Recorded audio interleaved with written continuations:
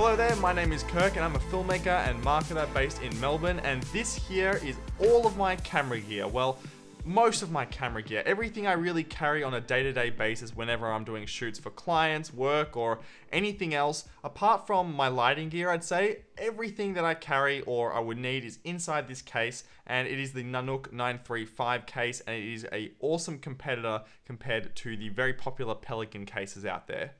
Now, back when I did my first impressions and unboxing video, I wasn't too sure on how exactly I wanted to organize all of my camera gear in here. There's a few different options that you can do. You can either get this foam insert board, which is really kind of gross. You could get a actual padded divider, which comes straight from the brand Nanuk itself. You could get a Trekpak system, but they're only really available with the Pelican cases out there.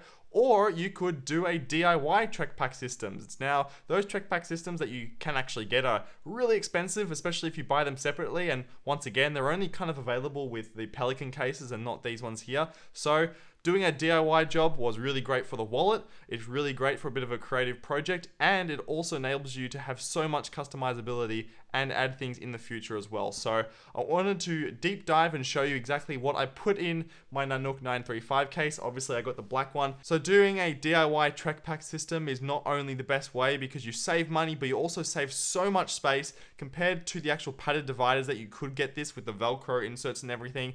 There's a lot of kind of wasted space in there because those padded dividers are so thick. So in the end, I'm really happy with how it turned out.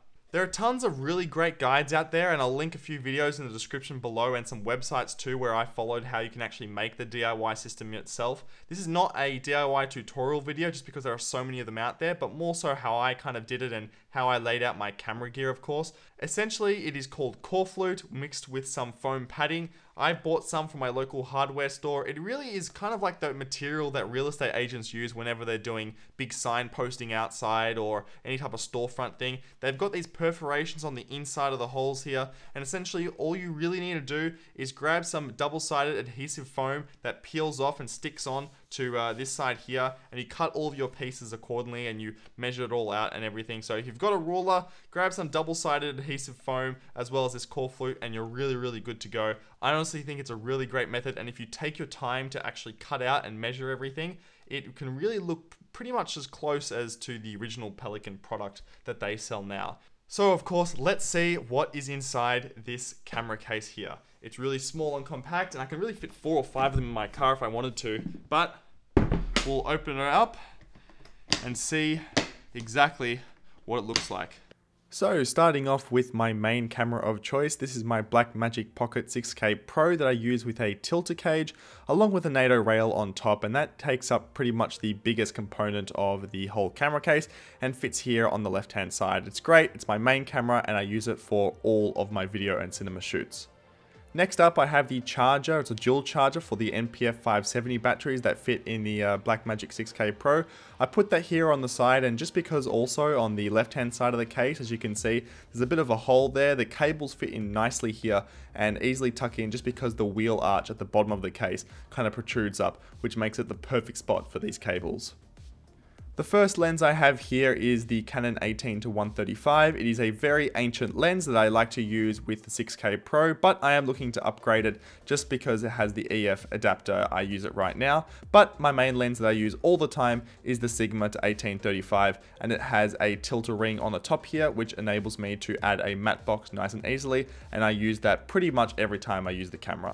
The next piece of kit I have is this DJI Pro RC Controller. I absolutely love it because I no longer have to carry around my phone anymore, and it fits nicely in the top hand slot just here next to the battery charger.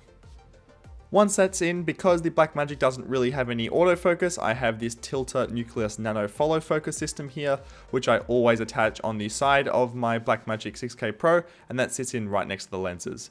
Following that, of course, is my DJI Mini 3, my camera of choice for in the sky, and the small form factor is amazing and fits in right next to the lens.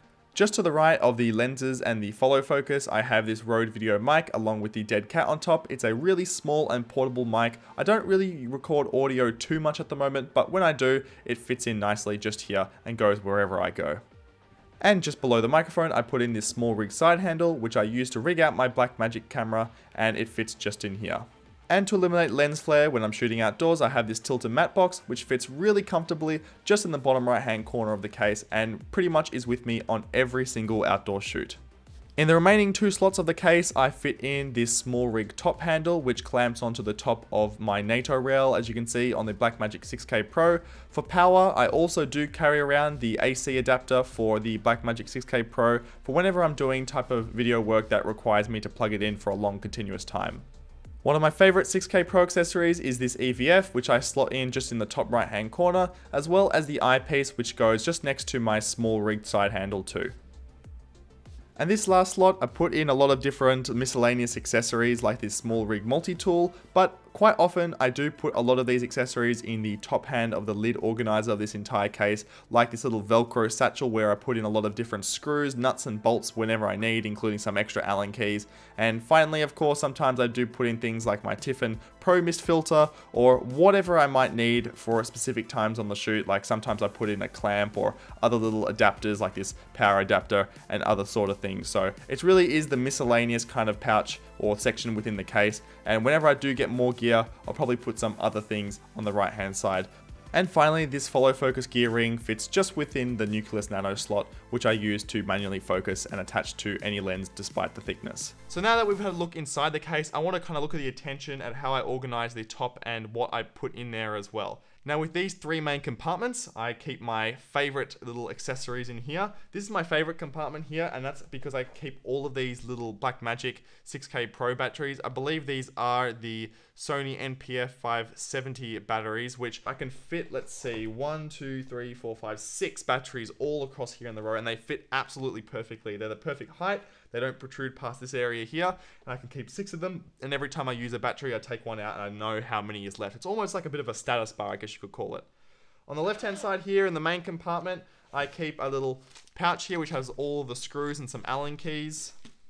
I keep this Tiffin Pro Mist black filter here, and this is at 1/4 strength. And down here, I keep a couple of these mounting rods, if I can get them out, which I can easily attach to my camera whenever I need. And I have this little post here, or this little loop, which goes right onto the Tilta cage for my Blackmagic 6K Pro. And lastly, in this top right hand compartment here, I have the small rig multi-tool. This thing, if you haven't seen one or got one, go ahead on Amazon and grab one right now, especially if you're rigging up your camera quite often. It is fantastic. I grab everything. I don't need all the other kind of details and screws and stuff. I just have this one tool and it's beautiful. Next up as well, I have some of these extra propeller blades for my DJI Mavic 3, or I think it's just the Mini 3. The entire DIY system, so all of the core flute and everything, cost me around about $50 US, which is fantastic. It's around about 80 Australian, but you could really bring down the cost if you didn't want to buy as much material for me. I made so many extra pieces in case I needed to use it in the future, and if I wanted to add and reconfigure things as well. So thank you so much for watching this video. If you have any questions at all about the case or my camera gear, please let me know in the comment section below. Have a wonderful day, stay safe, and of course, do take care.